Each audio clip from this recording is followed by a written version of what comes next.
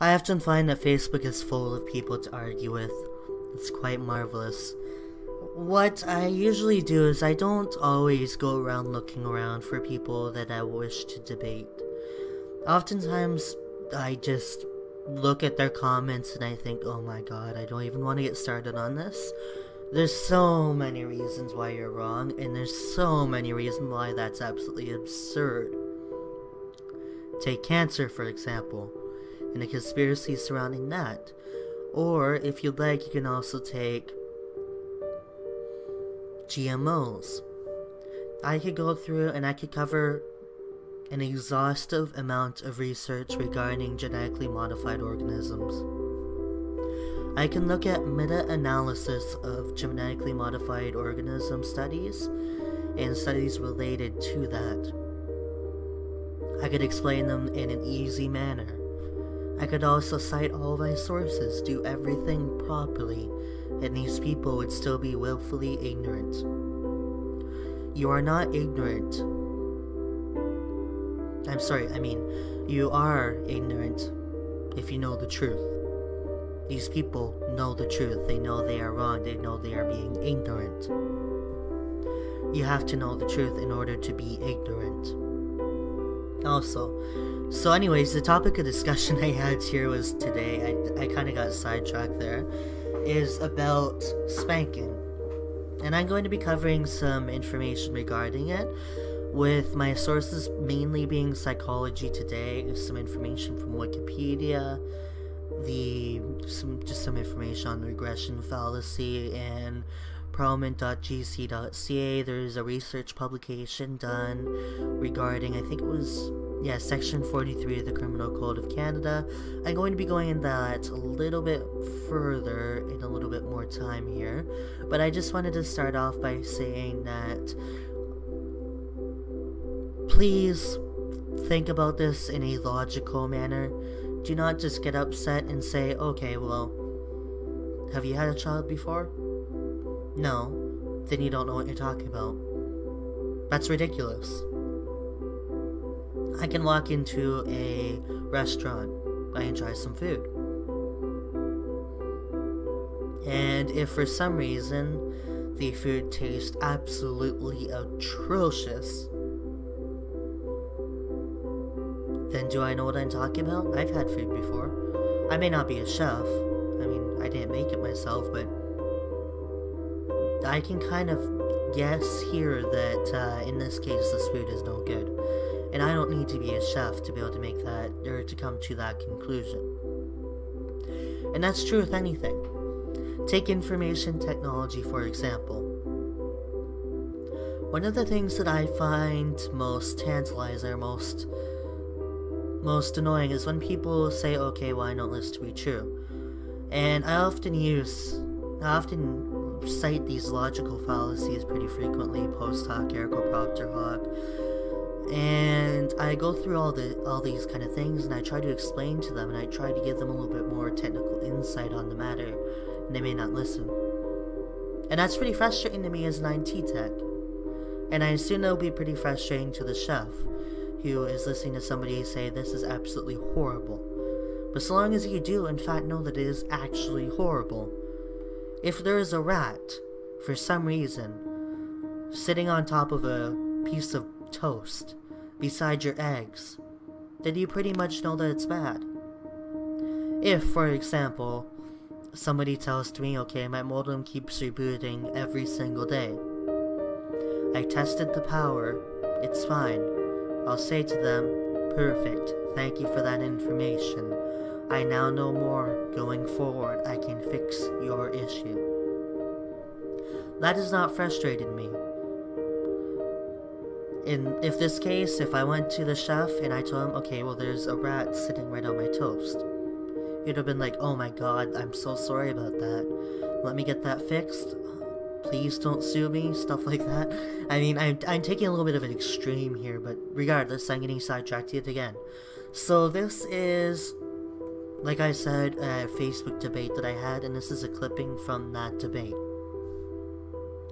And this is about adults striking, or specifically spanking, young ones. Stopping adults from physically striking those younger than them, when scientific research clearly indicates such an action is not only worthless, but may very well be detrimental to children, is a far cry away from being of a dictatorial nature. Just because you are a parent does not mean that you know what is best for your children, especially when science, a study of causes and effects in this case, says otherwise. And right here I linked 2 articles from Psychology Today citing some psychology research, of course, on how they've indicated that spanking actually harms the brain, or that's bad for all kids.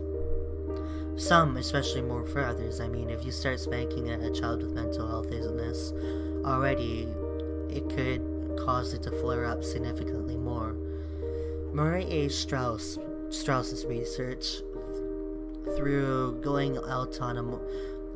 Maurry A Strauss's research, so going out on more of a scientific limb, does link up some correlations between future aggression and spanking.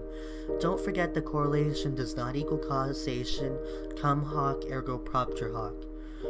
What you're doing when you engage in corporal punishment, which is what it's called, spanking is classified as such, is something called transference.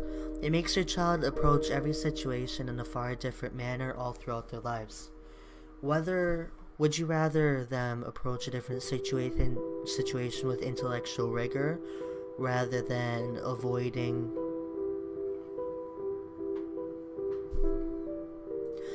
I apologize that it seems I've squirreled.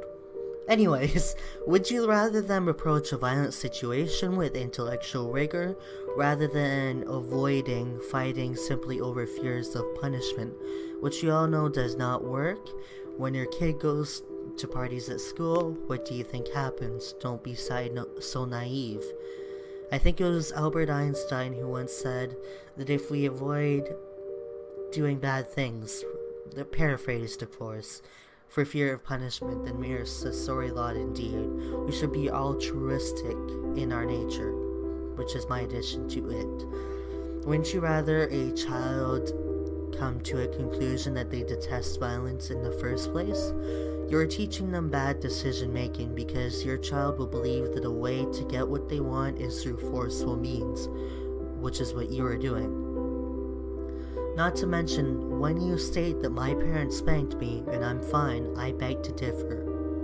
You are exhibiting a clear logical fallacy making such a statement, post hoc ergo propter hoc, or first, before, then after, which basically states that since event Y, Y equals you being good, followed event X, X equals spanking, therefore event Y must have been caused by event X. Not to mention, you are also demonstrating regression fallacy by failing to account for natural fluctuations. Example here by Wikipedia. The pain subsiding a little while after it has gotten worse is more easily explained by regression towards the mean, assuming that the pain relief was caused by the doctor is fallacious. The student did exceptionally poorly last semester, so I punished him. He did much better this semester. Clearly, the punishment is effective in improving the student's grades.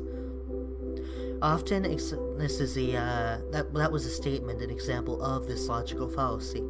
And here's a refutation of that, or an example of a refutation of that. Often exceptional performances are followed by more normal performances, so the change in performance might be better explained by regression towards a mean. Incidentally, some experience has shown that people may develop a systemic bias for punishment and against reward because of reasoning analogous to this example of the regression fallacy. And I've included a link to the Wikipedia article, and it's one, and I'm also going to be typing or providing a text-related version under this video in the description. Basically, you're stating a cause where none exists. Your child is likely aligning himself with the means of society rather than strictly responding to your punishment.